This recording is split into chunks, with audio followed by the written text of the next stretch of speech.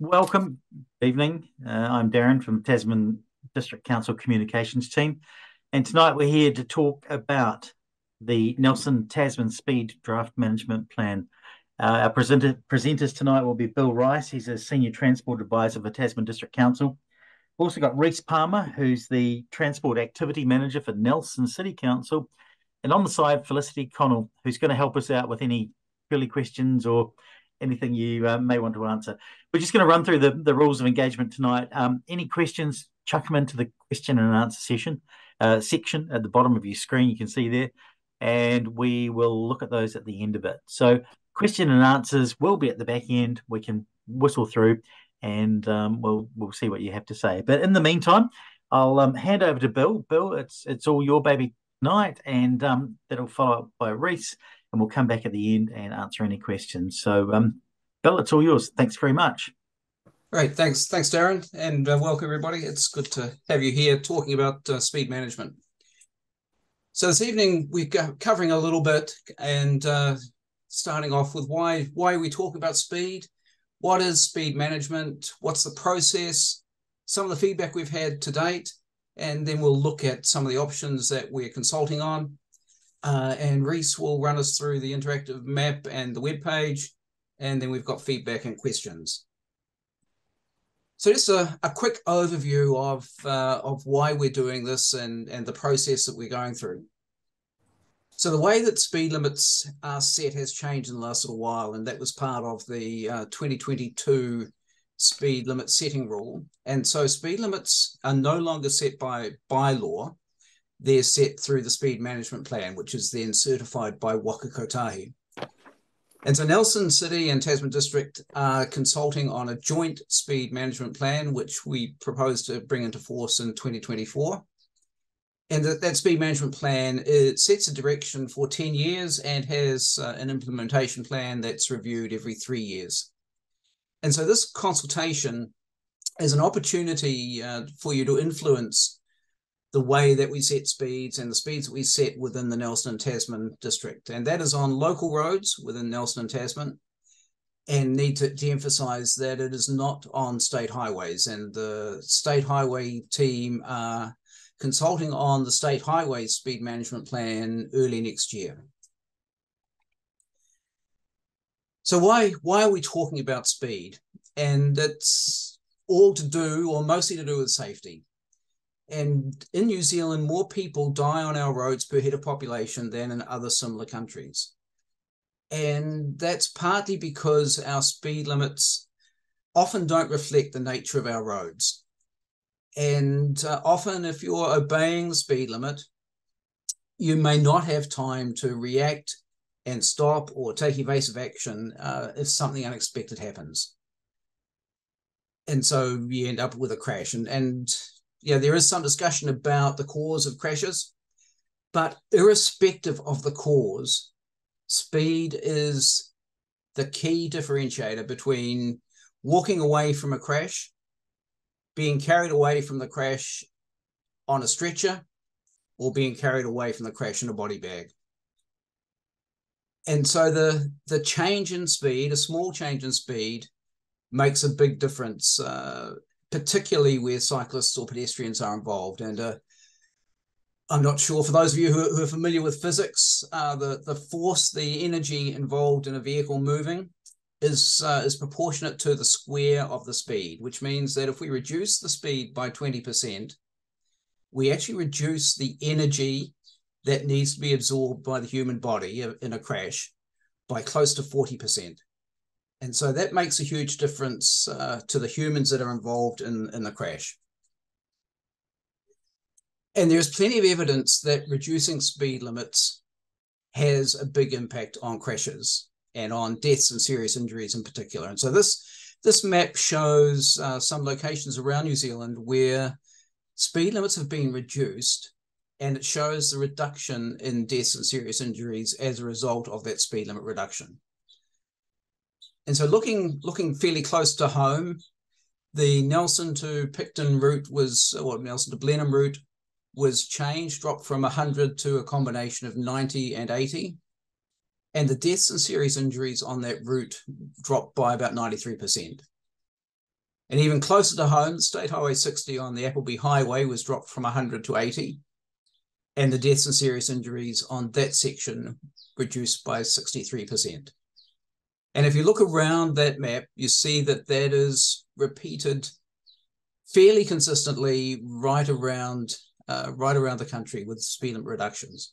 So there's some really strong evidence that reducing speeds reduces the harm and death that happens as a result. And in particular, we're concerned about safety around schools. And I guess we all know that children are vulnerable. They're impulsive and unpredictable creatures.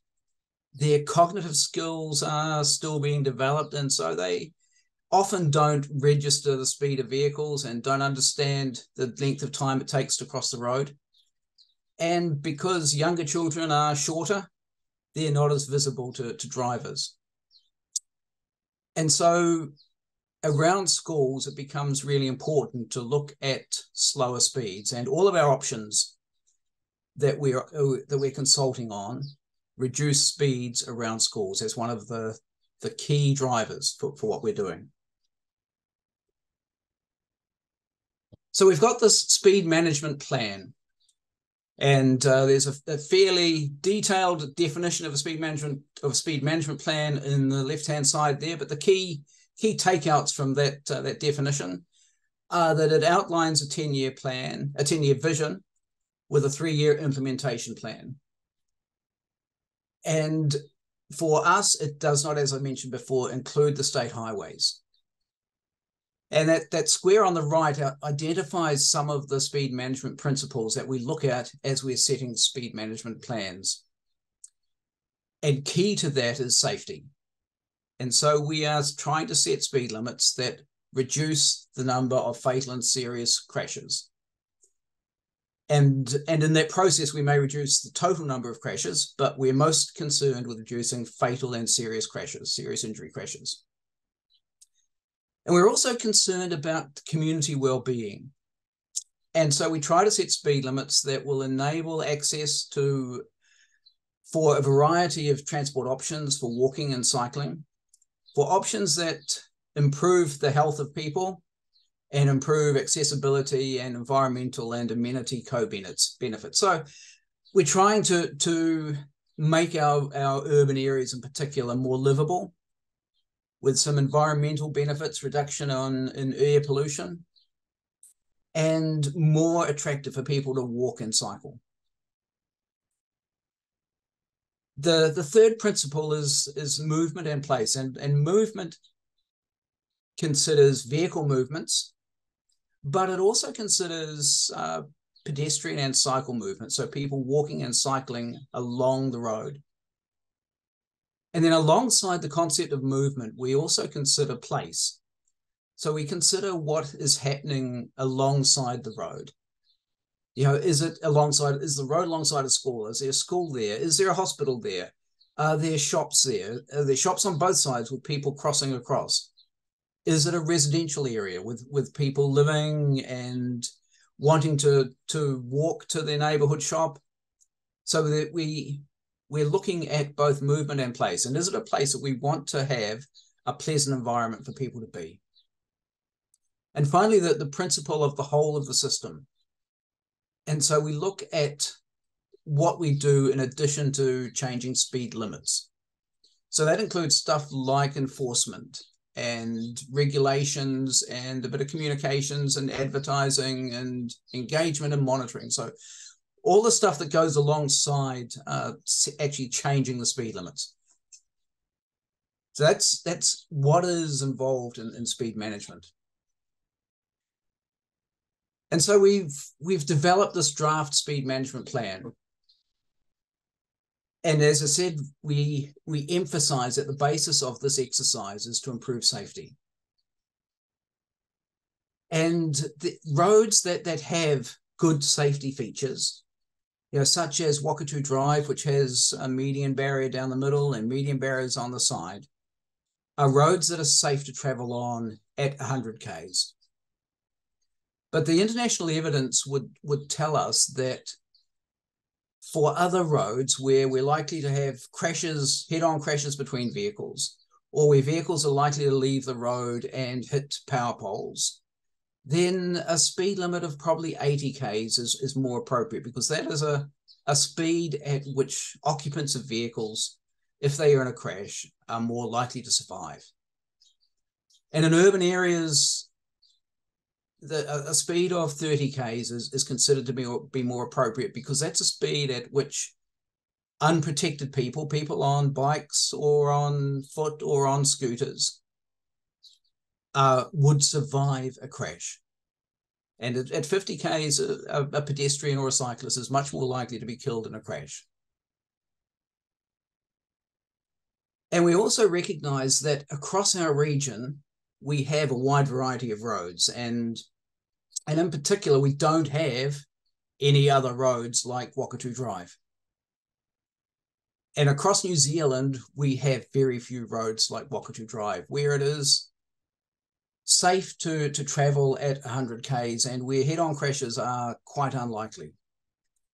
And across our region, we have a variety of roads ranging from the likes of the Ruby Bay Bypass through to rural roads that are unsealed and very narrow and have drop-offs on one side, steep banks on the other. They're windy and steep and are really difficult to travel at 100 k's.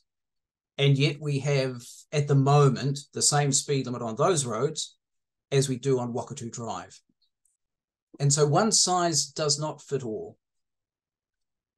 So we've considered quite a bit of information as we've drafted this plan. We've considered some community feedback, and we'll have to talk about that a little bit later. We've considered some of the international best evidence and best practice for speed limit setting. We've looked at the Waka Kotahi speed management guidance for safe and appropriate speeds. We've talked to a number of locals, and we're all locals ourselves. And in particular, we have spoken to our school communities, and we've talked to schools. We've asked them what they consider to be important, the speeds that they consider are appropriate around their schools. And so we've gone through that process, and we have this draft speed management plan, which we are now out for consultation on. And I mentioned the previous consultation we have done, and back in 2019, nearly 2,000 people responded to a survey on speeds. And the vast bulk of those people thought that a speed limit of less than 50 k's was appropriate in town centres and in residential and school areas. And similarly, the vast bulk thought that a speed limit of less than 100 k's is right on the narrow and winding rural and unsealed roads. And most people who lived in rural residential areas considered that 50 k's is an appropriate speed in those areas. And so we've taken that information on board, that feedback on board as we've produced this plan. And we have developed a suite of options for the plan that we are consulting on. And we've done this because we wanted people to have some options to think about. And because we didn't want to be in a situation where people have come back and suggested a particular speed for a local environment, which we hadn't consulted on. And our understanding and the advice we'd received is that if that were to happen, we wouldn't be able to implement that different speed without consulting again. So we've gone out with a suite of options that we think cover all the reasonable scenarios. And they range from what we are legally required to do under the speed limit setting rule, which is address school speeds and reduce speeds around schools, and change the speed limits, the 70 k speed limits, to something else. And so that is our option A in the urban area, which is address school zones and reduce them to 30 k's. And that goes through to option D, which is a speed limit that we consider would really minimize the number of deaths and serious injuries right across our networks, right across our urban networks. And we'll talk a little bit more about each of those options. So options B and C sit between A and D, and we'll just talk a little bit more about those options. So option A is the do minimum, and it's 30 k's outside of schools. And the speed limit setting rule requires us to use what they've defined as reasonable efforts to have at least 40% of our school limits outside of schools changed by middle of 2024, and all of them to be changed by the end of 2027. And so we've got, and that is what we're proposing in option A. And if you look at the map on the bottom right-hand corner of this slide, it shows Stoke area and shows what we are proposing within Stoke. And if you look at that brown lines are 30 k's. And so we're proposing around the various schools a speed limit of 30 k's, and you'll note that that actually extends beyond the dotted line, which is the zone that the rule requires us to deal with.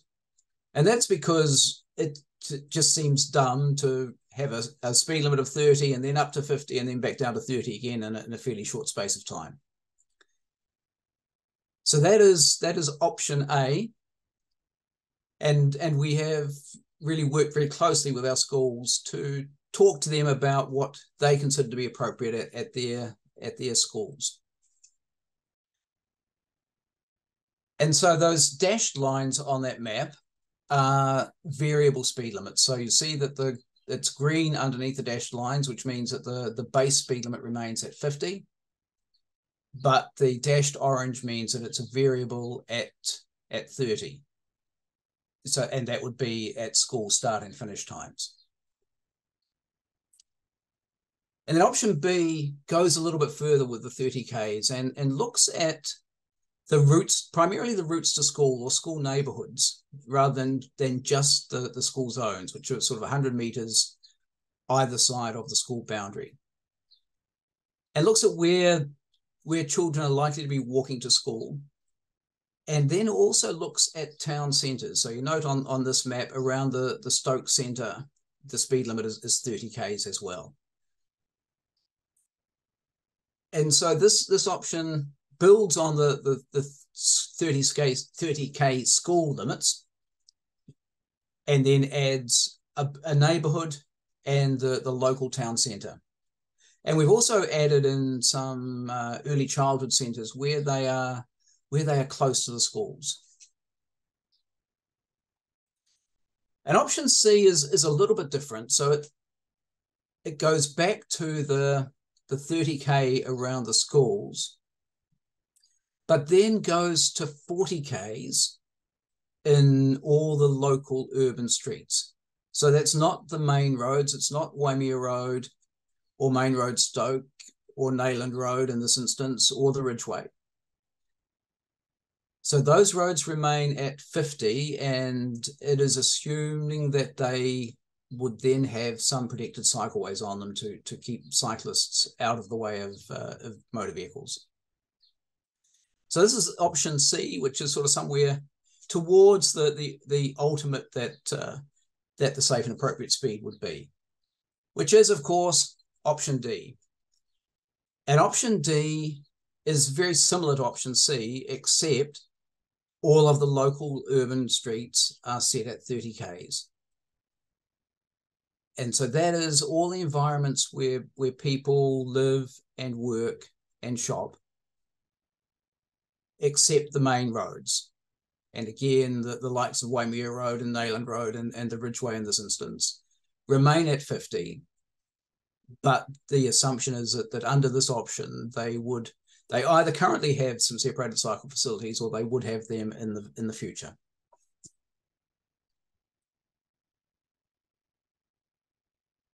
And so we've gone through a similar process also with the rural areas. And again, we start at the minimum, which is dealing with the schools. And the rule requires us to typically reduce the speed limit outside schools in rural areas to 30 k's. We can, however, identify them as what's called a Category 2 school, at which in which case we can have them at 60 Ks for the first 3 years. But under the rule as it stands at the moment, we then need to review that in 2027 and look at reducing them to 30 Ks or to identify why they are safe at the higher speed. And so with that is rule option 1, the bare minimum. And again, we go through to what's identified as the safe and appropriate speed, which is a much more significant changes. So as I said, in rule option 1, we are required to address the schools. And in this map, we're showing the Lower Moutere area. And the Lower Moutere School and the Steiner School there sitting close to each other. And those schools under this plan and following discussion with those schools, we're proposing on the Moutere Highway to drop the base limit to 50 Ks outside the schools and to have a 30 K variable speed limit at school start and finish times on that road. And similarly, dropping Robinson Road outside the route of Steiner School to 60 Ks with a 30 K variable at school start and finish times. On School Road, that fairly minor road that runs along the frontage of the Lower Moutere School, we're proposing a 30 K speed limit under this option. We're also proposing to reduce the limits on the adjacent roads to 60 Ks, immediately adjacent. And that's partly because the school has told us that a number of their pupils regularly walk to and from school along the Moutere Highway there. And so there were some concerns about the safety of those pupils on there. So we're suggesting dropping that limit to 60 Ks along there. So that's the bare minimum option 1. Option 2, again, as per the urban ones, builds on that. And we're looking at 50 K limits in rural residential areas and 60 Ks on winding and or narrow unsealed roads. And 80 Ks on what's been identified as high-risk roads. So these are roads that have a fairly high crash rate. And as we've looked at those roads, you know, the crash rate is due to 2 issues primarily. One is that there's a high number of hazards alongside, and the road is not really of a great standard. And so people are crashing, and that's partly because of the traffic volumes on there. And so we thought about those and thought that if we do reduce the limits on those roads to 80 Ks, and we have roads that run off them at 100 Ks, and we have a sign as you turn off these roads onto a side road that says 100 Ks, that's giving the message to drivers that these roads, these side roads, are actually of a higher standard than the adjacent roads, and that 100 Ks is safe on these side roads when it's not on the more mainer road. And so we are suggesting that as part of this, we also reduce the adjacent roads to 80 Ks, because we figure that if we don't do that, there is a risk that we will actually reduce the crash rate on these high-risk roads and increase it on the other roads. And as part of this exercise, the existing limits that are lower than what we are proposing will not change, and that speeds won't change anywhere else.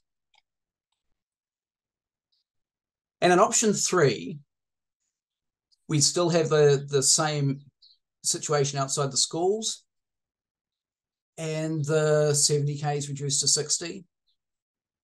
And 50 or 6, we're suggesting 50 or 60 Ks for the rural residential areas. But all the other rural roads would go to 80 Ks except for the state highways, which results in a consistent speed limit pretty well across the district, that all rural roads are set at 80 Ks. And option 4, again, takes that a little bit further. And again, we have the 50 or 60K for urban, for rural residential areas. 70 reduces to 60. The schools drop to the variable 30s. But the unsealed roads then drop to 60. And the winding, narrow, sealed roads also drop to 60. And then all other roads drop to 80. And again, I want to emphasize again that in all of these instances, we're talking about our local Nelson and Tasman roads and not the state highways. And so I'll just now hand over to Reese, who will run us through the website and the maps, and I'll stop sharing, and hopefully Reese can start up. Hopefully now you can see what we call the Shape Tasman page. So we are seeking feedback in relation to the speed management plan, principally through online means. And I'm just going to spend a few minutes showing you the website that we're going to do that through and how you navigate around. So the best way to get there is just to type Shape Nelson or Shape Tasman into your Google search engine or whatever search engine you are using, and that'll take you to the page that you're looking at now. And then if you scroll down, you'll see that there's a speed management review here. So that will take you to our speed management page, where you'll see this particular landing page. And it has a whole bunch of background, much, very much aligned with what Bill has shared with you tonight. On the right-hand side, you'll see that we are holding face-to-face drop-in sessions at libraries, at markets.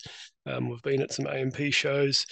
So if you want to, continue the conversation beyond Q&A later on after this, you're welcome to come and join us at any of these sessions between now and February.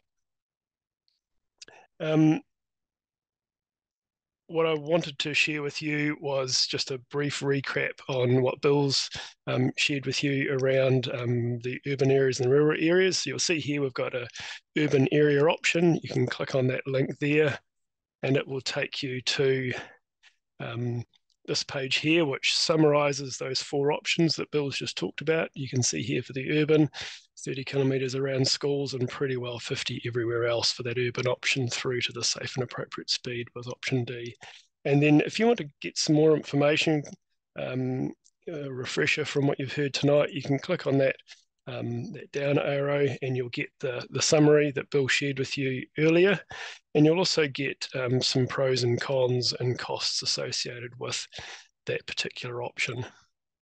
And so you can see we've got that for all 4 options in both urban and rural. Perhaps the most important thing you're going to want to do to enable you to give us some feedback is to open this map up here, and it will take a wee while to load because it's a reasonably large map, and have a look at where you live, where you typically drive to understand the changes that might be occurring in the areas that you traverse around. So when you first click on the map, you'll see it's just slowly regenerating on my screen there. That will take you into Brightwater. And when you first go onto the map, you'll get this key here. And you can see there the colours of the lines tell you what the proposed speed limit will be.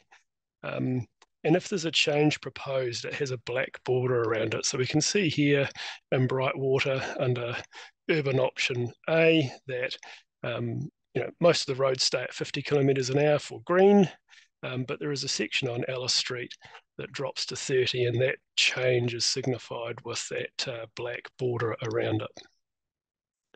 Now, what you will want to do is to click on the layer button here, and you can see here we've got the wee triangle that allows you to open up the 4 urban options and the 4 rural options.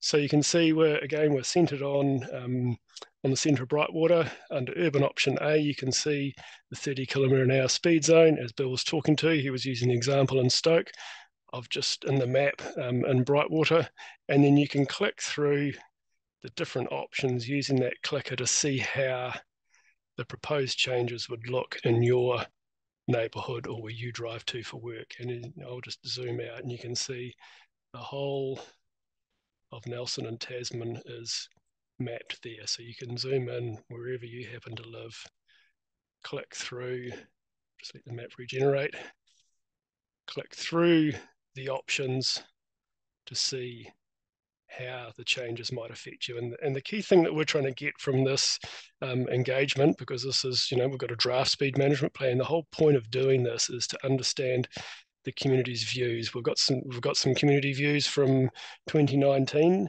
but we didn't have a great deal of detail around the changes that we would make. We've now got these 4 options and we're keen to understand what people's views are. And here you can see that the State Highway is also whited out because this is local roads for Nelson and local roads for Tasman. We'll just go back out of the map, back to that. Just before you do that, Reece, sorry, can I just interrupt? Can you just show us what happens when you click on one of the roads? And Oh yeah, that's a good idea. Hang on, I'll just see if I can get rid of this thing out of the way. Here we go.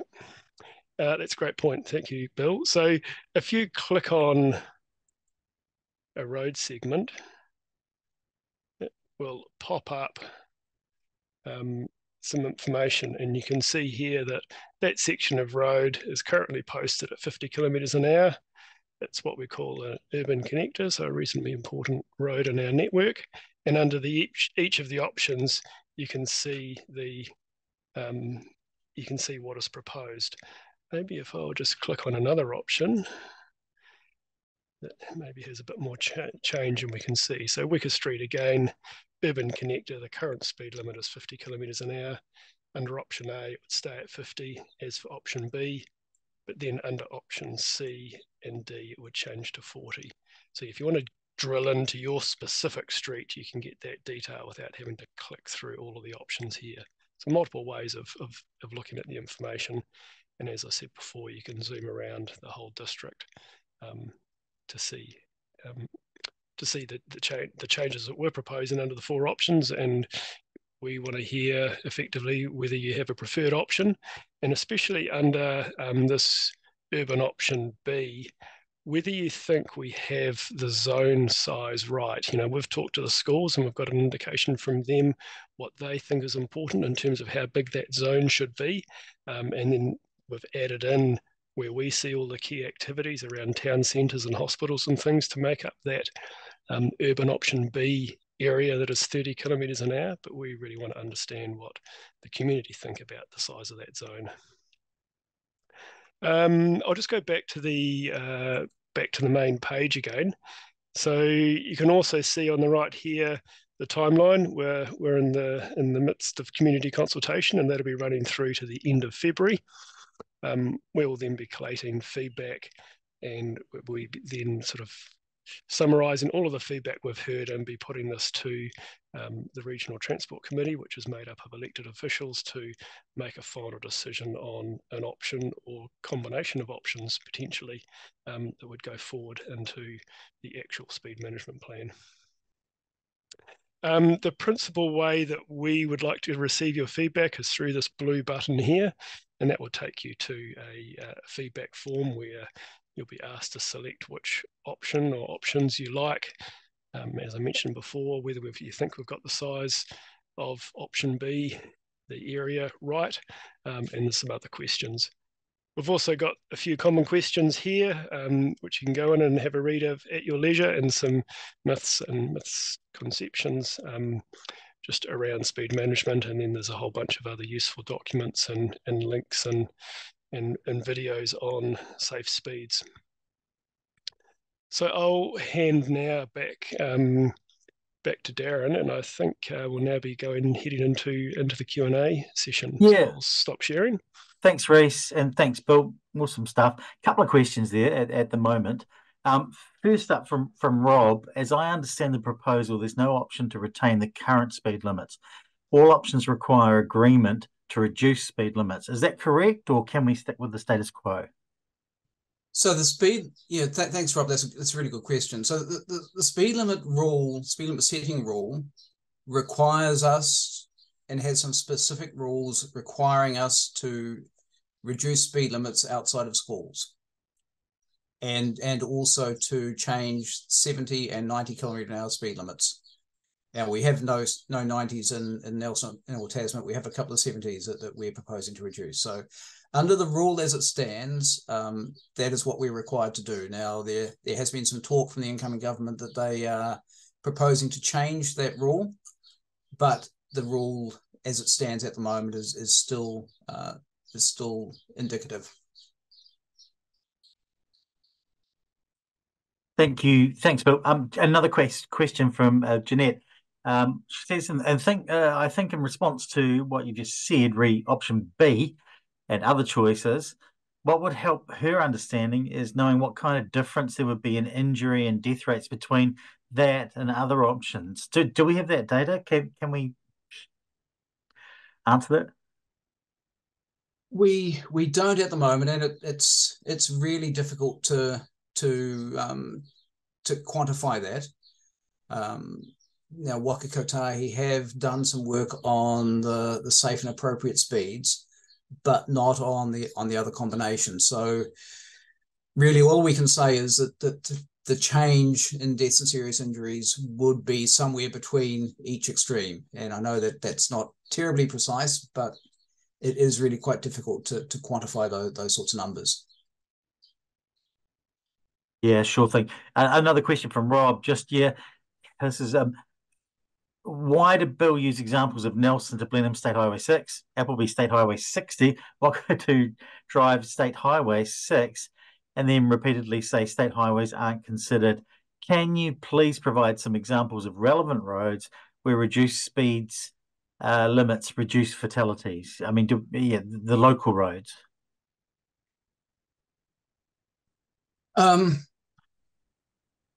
Yeah, we don't have recent information on those, and certainly that slide that we showed was produced by somebody who was looking at some national speed limit changes and was really looking at the state highways in particular.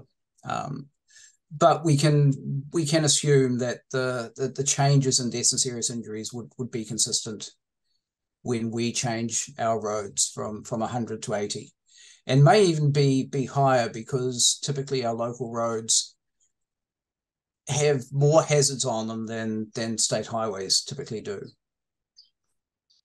Yeah, I can add a wee bit to that. That slide also included speed reductions in the centre of Wellington. Now, I realise Wellington centre is possibly quite a bit different to our centres, but they did a combination of speed reductions from 50 down to 40 and 30, and that showed a 38% reduction. And similarly in Christchurch, around the central city area, they dropped from 50 to 30 and had a 46% reduction in death and serious injuries. So there's some examples there from sort of central Christchurch and central Wellington that, reflect that busy central city environment that we have, in the centre of Richmond and the centre of Nelson potentially. Yeah, thanks, Reece. Hey, another quick back from Jeanette. So, in terms of decision making, is part of the decision making then about how much speed reduction people can actually tolerate, as much as anything? I mean, what's your thoughts? Yeah, part of it is to do with how much people will observe the speed limits, and how much, as you say, people will tolerate, how acceptable it will be to our communities is really the big question that we have. We can propose the technically correct process, but it is up to our communities to decide whether that is acceptable for them, and if that's something they're willing to accept. Yeah, and just back with Jeanette on this one, she's guessing that there could be is there a graph with a curve that shows the point where ideal speed would be, i.e. below wouldn't make too much of a difference, that speed damage curve? I'm not sure. I haven't seen that in terms of the impact that you have. I mean, any reduction in speed reduces the energy that needs to be absorbed by by the humans that are involved. And so the bigger the reduction, the bigger the reduction in energy, and as I said, that's proportional to the square of the speed. So if you drop the speed by 20%, you get close to a 40% reduction. Yeah. Maybe if I can just add to that and share my screen very briefly. On the website, we have this graphic here, which shows I guess the damage potential of a crash with a pedestrian at certain impact speeds, and there'll be similar tables and graphs that you can find for head-on speeds. Screen's not up there, bud. You get the share screen. Sorry. Yep. Hang on. I need to finally hit the button. Beautiful, apologies. Thank you. So yeah, we have this particular graphic on our website that shows the car versus pedestrian crash and the likelihood of a death or a serious injury or a slight injury depending on the speed. There's very similar graphs for vehicle on vehicle head on crashes. So yeah, that kind of effectively shows that injury or death potential. Good stuff. Hey, a question from Linda. They've got specific concerns about the local stretch of Neudorf Road near Price's Corner. Although they haven't seen any bad accidents outside their property, they've certainly seen a lot of near misses. Is there scope in the plan to address local concerns like theirs? And that's the whole point of this, isn't it? Yeah, and certainly as we go through the consultation, there are some text boxes, and we would encourage people to put specific concerns in there so that we're aware of them and can address them. And we would certainly be looking at addressing those specific concerns. Yeah. Barbara asks, you don't mention the effect of reduced emissions with lower speed, referencing the AUT's Gilman study. Safer speeds, that is 30 kilometres, would surely incentivise active transport. Why is the effect of emission reduction not being highlighted, given that we live in a rapidly overheating planet, significantly contributed by vehicle emissions? Surely the 4D is a no-brainer. I don't think we're actually looking at emissions in this, but there's a consequence there, isn't there? There is, yeah. And the science isn't straightforward in terms of the reduction in speed impact on emissions, but certainly, as you say, it would encourage some more use of pedestrian or walking and cycling rather than traveling by car, which would obviously reduce emissions. We are looking primarily at safety, but yeah, the emissions are a significant part of the equation as well.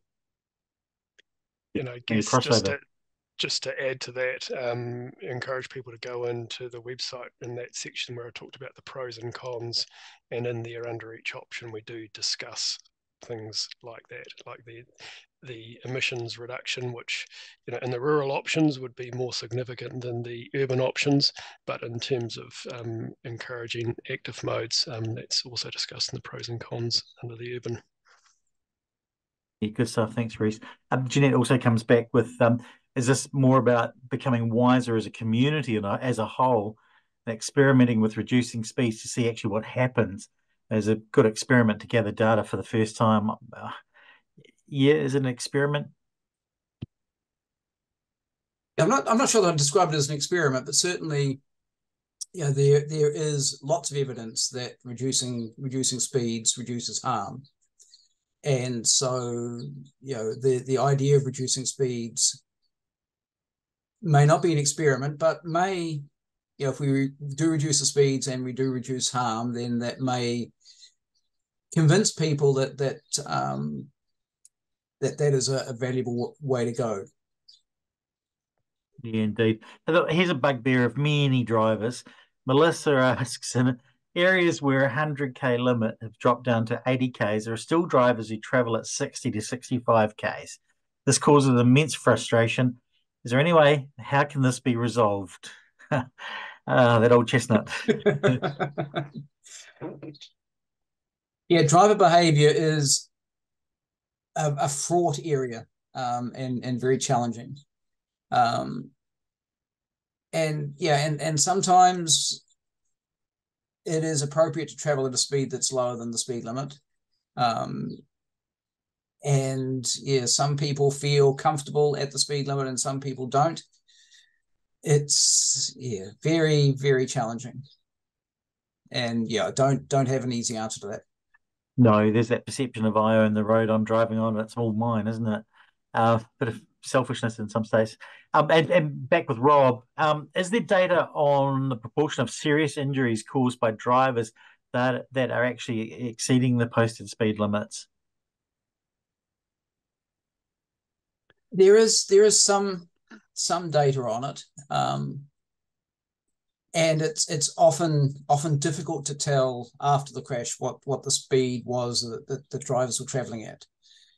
And I guess that there are sort of three categories. There's people who are exceeding the speed limit by a significant amount and doing stupid stuff, and that results in a crash. There are people who are generally obeying the rules but just make a simple mistake, and that results in a crash. And there are a very small number of crashes which are just simply unavoidable. And as I said, that's a very small proportion of the of the situations. There was the crash recently in the last week or so in Hawke's Bay where a driver drove into or was taken out by a slip coming down and across the road and wiped the car out. Now, that is simply unavoidable. There is nothing that driver could have done otherwise to avoid that crash. But yeah, the proportion of those various scenarios are difficult to tell after the event. You can make some estimates of what speed a vehicle was doing prior to the crash, and you can identify if the speed was crazy fast, and if the speed was up around the 200 kilometers an hour, as has been identified in a recent coroner's report. That is obviously way too fast. But if you're doing the difference between 100 and 120 is difficult to actually quantify. Yeah, indeed. It's tragedy anyway. We're going to have to wrap up very soon because our time's going to run out on our Zoom booking. But Jeanette's back with us. She's worked in ED, the emergency department, so definitely understands about reducing speed. But what she's trying to nut out here is in terms of making a decision between urban options, e.g.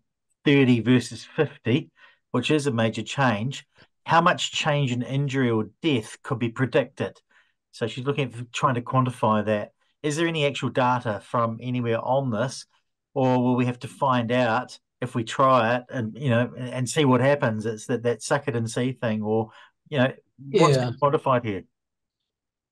And certainly, if you look at that slide that we showed earlier about the different environments, there is quite a wide variety of change in crashes with speed limit reductions. They're all positive and they're all fairly high, but in terms of quantifying it, it's really quite difficult. And back to that slide that Reese showed, that showed the likelihood of survivability at different speeds. And I can't remember those numbers off the top of my head, but it's about 10% 10% likelihood of being killed at 30 Ks and about 75% at 50 Ks. And the other thing to throw into that equation is that if you're traveling at 30 Ks and somebody steps out in front of you, 20 meters in front of you, you can come to a complete stop in those 20 meters. If you're traveling at 50 Ks, most drivers would have not got their foot on the brake within 20 meters. So they would hit that person that stepped out in front of them at 50 Ks rather than coming to a complete stop. So it does make a huge difference. And I'm struck, and I'm sorry that we can't actually come up with anything more definite than huge. But that's the reality of where we're at. And part of that change in in the statistics is partly due to how well the speed limit is observed. And that is dependent on a whole lot of other variables like how straight the road is and the nature of the road and those sorts of things. Great stuff. Well, thanks for that, guys. It looks so the questions have ended now, and we're going to run out of time very shortly. But I mean, what I can emphasise is anyone who's in the room tonight, have your say, leap on the website. It's all there. There's a lot to absorb. There's a lot of great information, and you can provide your feedback, which try and steer our plan into the future. So that's at shapetasman.govt.nz or Shape Nelson, because Nelson's Shape page also links through to that, shapenelson.govt.nz. So thanks for your input. Thanks for your questions. Really appreciate that. Thank you, Bill. Thank you, Reese. And we'll have a recording of this up so you can refer back to it as well. And I'll put this on the website hopefully tomorrow once it gets itself all organised. But from us at Tasman District Council and Nelson City Council, thank you very much, and good night.